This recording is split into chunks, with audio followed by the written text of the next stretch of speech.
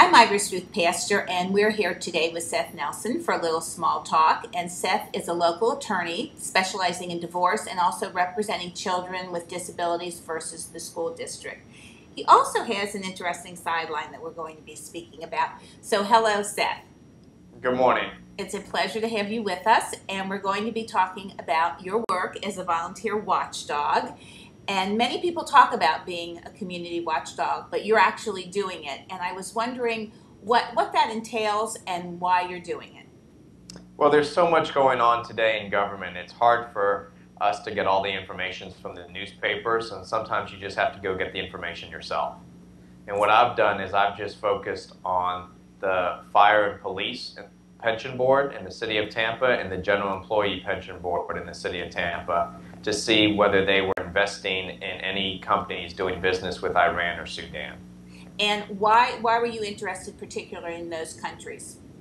Well, I went to an APAC conference a couple years ago, and I learned that the state of Florida had passed a law that said that the state of Florida Pension Board had to divest from any holdings in Iran or Sudan that were doing companies that were doing business with Iran and Sudan in the oil and gas industries or minerals, and also in the military industry. Obviously, there's national security implications with that, as well as security for Israel.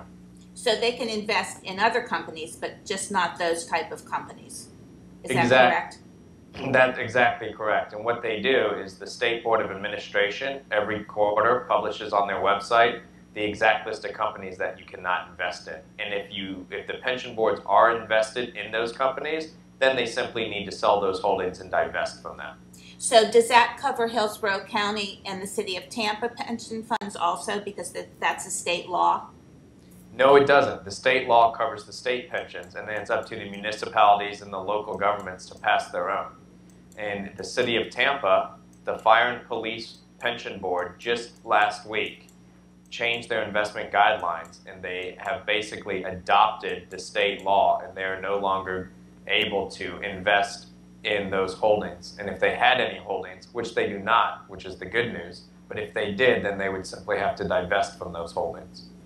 So I want to ask you a question. I heard that one of the fund managers had this reaction when you were talking about investing in Iran and Sudan.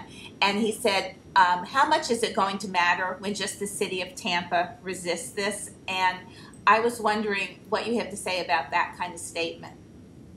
Yeah, what you're talking about is the General Employee Pension Board had a meeting, and that board has an investor, a consultant who helps them with all of their investing.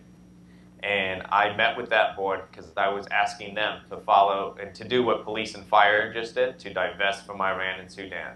And he said, well, what does it matter if just the City of Tampa does this? And obviously he misses the point, because the point is it's the aggregate of everybody, every municipality, every county, every state in the United States not investing in these companies that are doing business with countries that obviously don't have our interests at heart.